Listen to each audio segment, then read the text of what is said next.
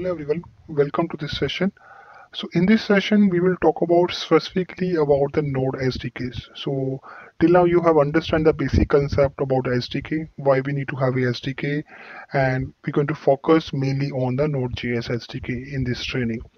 So when we talk about Node SDK, so this SDK bring us two main modules. Okay, so you have two main modules which you have to import whenever you use this SDKs before you go and access your chain code functionality from outside. So these are two main modules which I'm showing right now in this slide. The very first one is Fabric Network. So this module help you to access with to access your chain code basically. Okay, so at high level, if you see, this will provide you some high level APIs which you will use going forward to interact with your network and mainly with your chain code functions. So in case you have to call a chain code function, suppose you have to call a add property chain code function. So this Fabric network will help you to achieve that thing. In case you want to query all the properties, that can be achieved with the help of this module. All right, so this is help you to do all kind of transactions, all kind of interaction with the deployed chain code. In case you want to add something, query something, all the operation which you have in the chain code you can access through with the help of this very first module. The second module is Fabric CA client.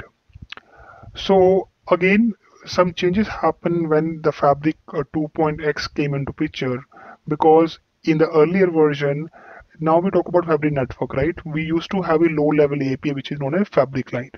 It is still there, but it is going to be deprecated going forward. So we recommend you to always go and use Fabric network instead of Fabric client. All right. So second module which we have is Fabric CA client. So now, as you can see, this is named as CA client. So this will handle mainly the interaction with your CA, with your certificate authority. So in case you want to add a new user to your network, in case you want to register a new user, enroll a new user, all kind of things are happened with the help of this module. So you can see that, because whenever you interact with your network from outside, the very first thing which you have to do that you need to have a user which has access from outside. So that user has to be enrolled and register, right? That will be done with the help of the CA client. And then that user will use that Fabric network module to interact with your chain code. So high level, these are two main modules which you have in your Node SDKs.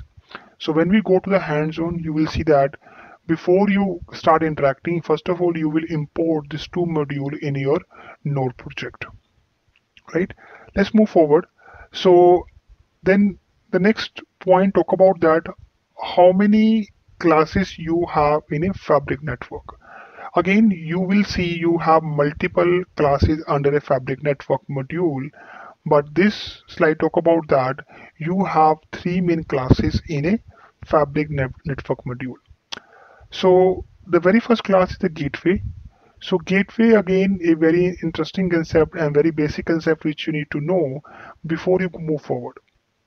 So whenever an interaction happens from outside to your network, it happens with the help of gateway. Okay, so this class will help you to connect with your network. So this gateway class is going to use a connection profile. So that connection profile we'll talk about in the upcoming session. For now, just remember that gateway is a class which will help you to interact with your and connect with your Fabric network. And this gateway uses the connection profile to make this connection, because gateway don't have the information stored to which network it has to connect, right? So somehow it needs some detail to which network it has to connect, to which organization it has to connect, and which peer it has to connect. So that details come from a connection profile. And then next two classes are more about wallets and the certificate. So these two classes, which is file system wallet and X509 wallet mix IN, these classes are used to handle the user identities. So whenever you interact with a network, right, you remember till now we have discussed that every user will have its own certificate and its own identity, right? So you cannot have a user which don't have an identity and it can interact with the network. So whenever you enroll or register a new user, it will be issued a identity and a certificate, then only it can interact with your network. So these two classes talk about that only, because whenever you write your Node.js code, you will use these two classes to handle your user identities. So this will help you to create the identities, and this will also help you to handle these identities going forward. So these are three main classes which we have in a Fabric network, which will help you to perform all the record operations, which we'll see in the hands-on. Right?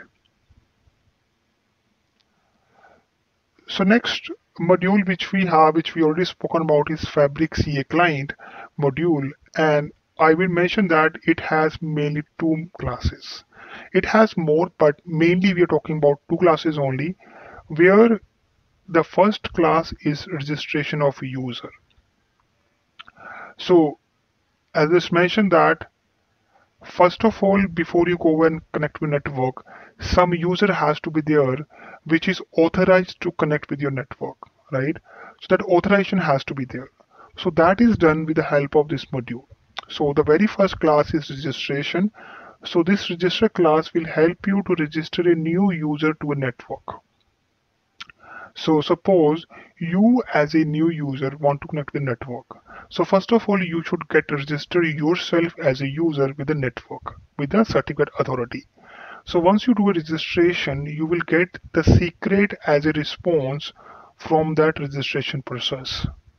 All right. So now you got registered as a user and you now have a secret which you have got from the network back, from a certificate authority. Now, second thing which you will do the enrollment. Now you got registered, now you should be enrolled to access this network and perform all the functions. Okay, so after registration, the user has to be enrolled. So only registered user will be enrolled. Okay, you cannot enroll a new user which is not registered yet. So for user to access your network, they have to perform two steps. One is registration of a user, and then second thing is the enrollment of a user. So whenever you do an enrollment, so the input for enrollment is your secret, which you have got from the previous registration function. Right?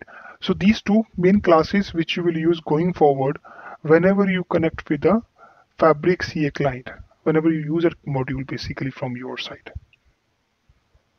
Thanks for watching this video.